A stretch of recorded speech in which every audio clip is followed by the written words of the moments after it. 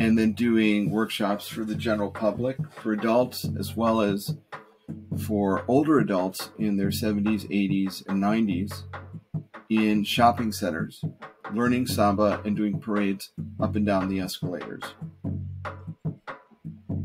These people were so joyous and so full of life, and people were like,